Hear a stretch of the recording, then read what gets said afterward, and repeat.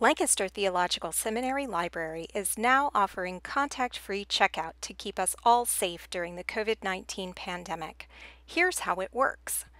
Log in to your Lancaster Seminary Library account and look up the item you'd like to check out using a catalog search. Switching the search type box from Discovery to Catalog will return results only from our shelves. Once you've located the item you'd like to check out, click the Place Hold link. Confirm the hold to activate it. Your hold will now appear on your account details page. A member of the library staff will receive an alert that you have placed an item on hold and will pull it for you.